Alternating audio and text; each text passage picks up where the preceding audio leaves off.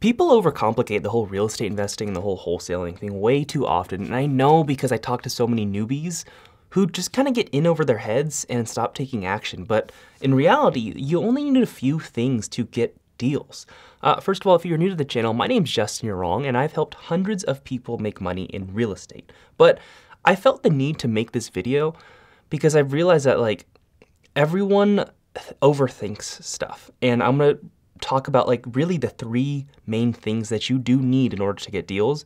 And actually, I thought even further, and I don't even think you need all these things, but in general, these are things that are extremely, extremely helpful to have to get deals. Now, it almost sounds stupid saying these things, but first thing you need is probably a phone, ideally to call people, either sellers or call real estate agents or wholesalers, and then text people. Those would be the most ideal things. If you have a smartphone, even better. But basically, if you do not have the ability to call people, you don't really have the ability to talk to most homeowners or even possibly real estate agents if you're trying to find deals on the MLS.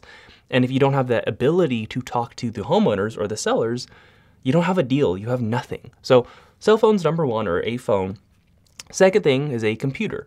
Now I thought about it more and I was like, I think you can literally run an entire real estate business. You can run $1 million real estate business from a phone alone. So I thought about that and I was like, I don't think you need a computer, but it does help.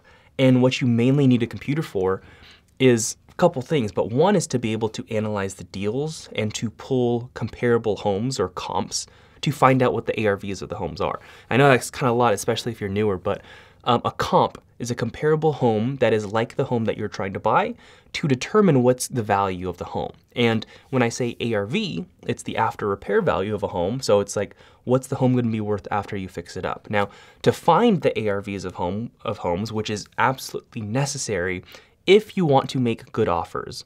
Most of us real estate investors and wholesalers base our offers on homes based on some form of equation or formula that's based off of the ARV of the home. So if you do not know what the ARV of a house is, you are literally flying blind. You do not know what you're doing. This is actually where most new real estate investors and wholesalers need the most work, is they need to understand the numbers and how to calculate the numbers. And I've made plenty of videos about how to calculate the ARV, how to determine repair cost, how to crunch the numbers on a home to make an offer.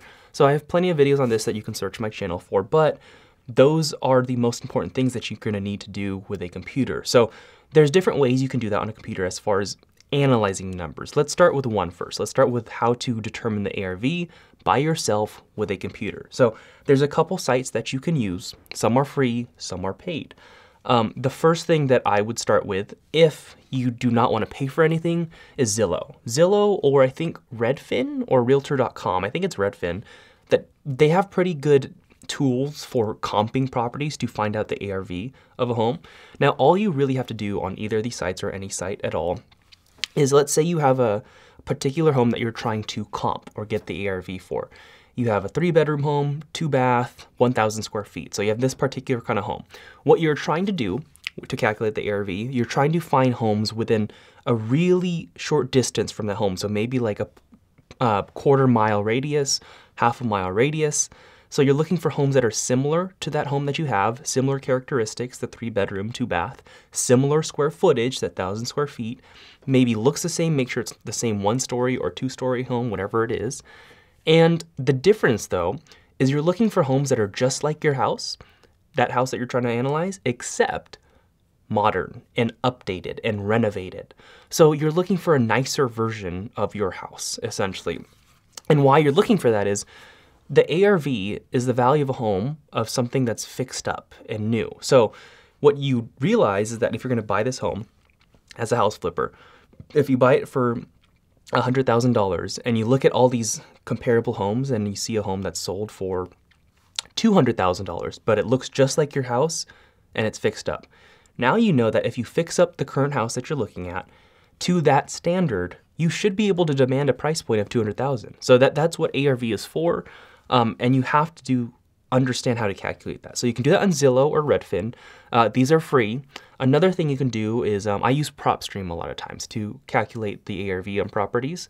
PropStream, it's just as good as Zillow or Redfin, but I use it because I like to pull data on it as well. And I find that the data is better in terms of like comping properties. Like usually it's a little bit more updated. Both or all of these things, Zillow, Redfin, and PropStream, they all pull data from the MLS directly. The MLS is where I guess all the best data is. It's where all the realtors go to list the homes for sale, and it has all the data for all the homes that have recently sold in the past, active, pending. It has all the home data. And all these sites, they pull directly from the MLS. So if you wanted to get the best possible comparable homes to find and value a home at the ARV, definitely use the MLS if you can. Like if you're a realtor yourself, forget everything I said, use the MLS to find comparable homes to determine the ARV. If you're not a realtor, you can find another realtor to help comp properties for you and find the ARV. You just gotta make sure you incentivize them. You gotta make sure that they have a reason to help you. So maybe you can offer or let them represent you on the purchase or on the resale if you go to flip the house. Like there's different ways to incentivize a realtor to help you, but don't just ask for them to comp a property and offer nothing because they're probably not gonna do it. So that's what the computer's for, to analyze the deals. Another thing that I guess you could use it for is to like use a calculator to crunch the numbers on how to like come up with a good offer.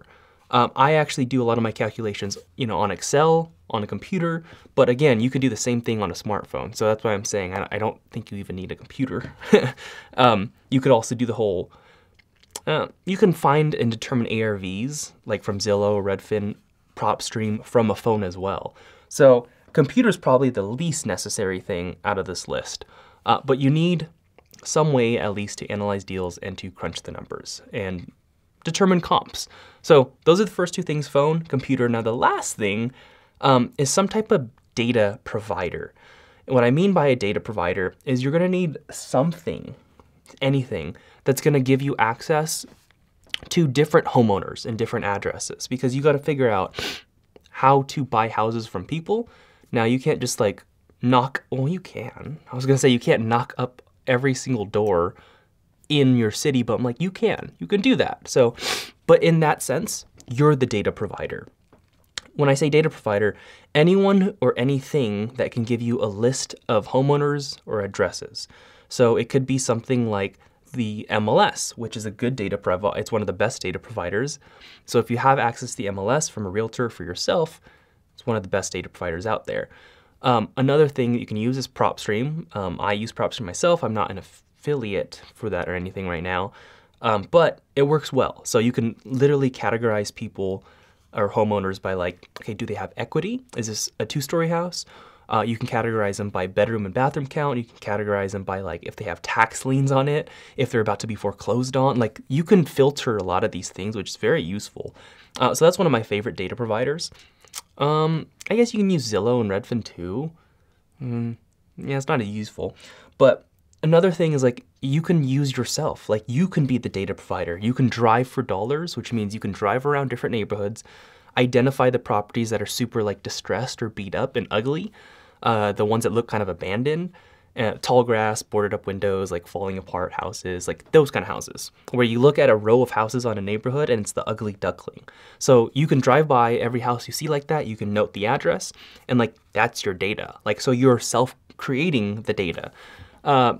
But you would need a way to contact those homeowners, which you can either do by just knocking on the doors yourself, or you can skip trace these addresses, which means you can get the phone numbers for these homeowners from different websites. Like you can use truepeoplesearch.com to find the phone numbers for free. It's very time consuming to do it that way. Or you can use something like Batch Leads or Batch Skip or PropStream or different skip tracing services to essentially take a list of addresses and find all the phone numbers for the homeowners, which is faster, but you have to pay money for that. So those are the things you need: phone, computer, data provider. If you don't have those things, maybe except a computer, you're not gonna find deals.